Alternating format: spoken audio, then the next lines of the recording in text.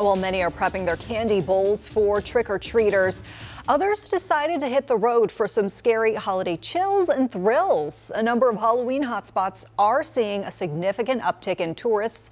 Emily Aikita reports from one of the most iconic Halloween towns in America, Salem, Massachusetts. This October 31st, witches are swarming the streets of Salem again. I just love the vibe of it.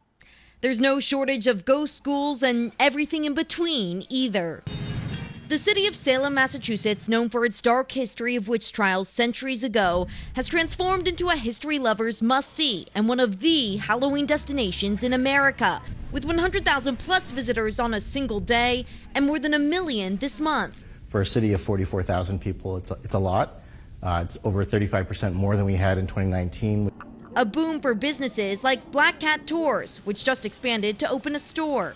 It's just wonderful to see that on people's faces, that moment of, I don't have to be a grown-up anymore, I can be a kid here. Dazzle me, my darling. Also home to parts of big screen Halloween hit Hocus Pocus, the city proudly laying claim to the haunted season.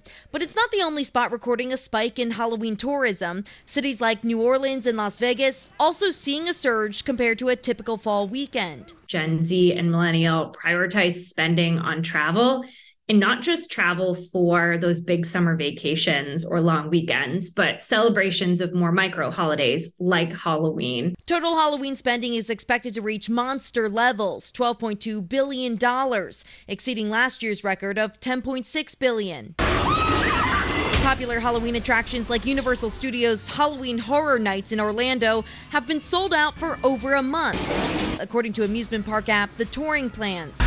The events attract 30,000 to 35,000 people per night. Social media also driving tourism to Halloween hotspots.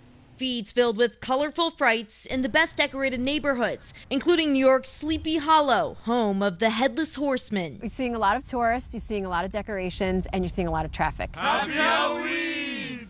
Back in Salem, officials urging visitors to use public transportation to ease traffic, so there's room for everyone to relish in the spooky fun. I'd like to say, if you're going to come to Salem, come by train, come by ferry, come by bike, come by broom.